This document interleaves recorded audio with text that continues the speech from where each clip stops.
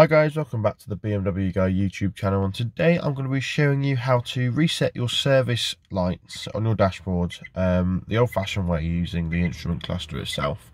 So to start off with, what we're going to do is we're going to turn the ignition on. As you can see, the key is already in the car. We're going to turn the ignition on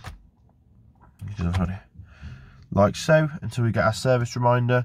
And now what we're going to do is we're going to just clear all of my faults, and now we're going to press and hold the trip reset button until the service light comes on. There we go. Now we can use the rocker button here to scroll through all of our servicing reminders, and any that we want to reset, we just press the BC button here. There we go.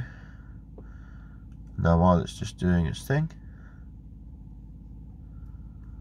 you'll press and hold the reset button, the BC button, and as you can see, it's going to reset like so, and that's that one reset. And then we'll just do the second one, which is your inspection lights, and you can actually choose on this one when you want it to come up again. So we'll say 2020, and there we go. So now when I start the car, I will not have any service lights. So let's just check that.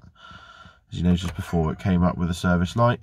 Instead, we've just got the reminder. So yeah, that's it guys. Don't forget to like, comment, and subscribe for plenty more BMW tips like these. And yeah, thanks for watching. See you in the next one. Cheers.